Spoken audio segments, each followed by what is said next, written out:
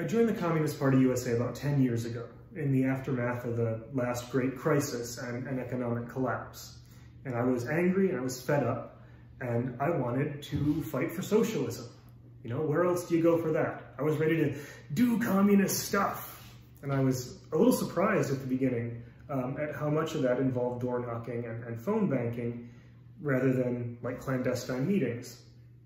But I think that the lesson that I've learned, or that I'm learning, you know, in my time in the party, is that the struggle for socialism isn't cut off from everything else, right?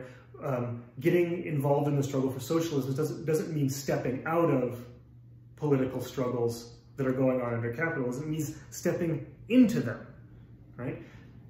Socialist revolution is what happens when the struggle for democracy gets so big and so powerful, and so united, and the working class is so much at the center of it that capitalism can't even hold it anymore. Right? So socialism is just the highest level of the struggle for democracy.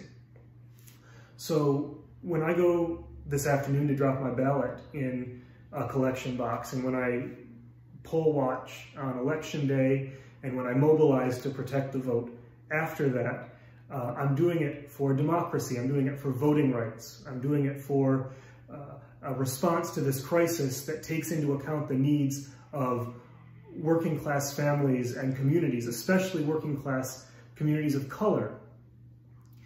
I'm doing it against fascism, against white supremacy, but I'm also doing it for socialism. I'm doing it because that's what the fight for socialism is right now.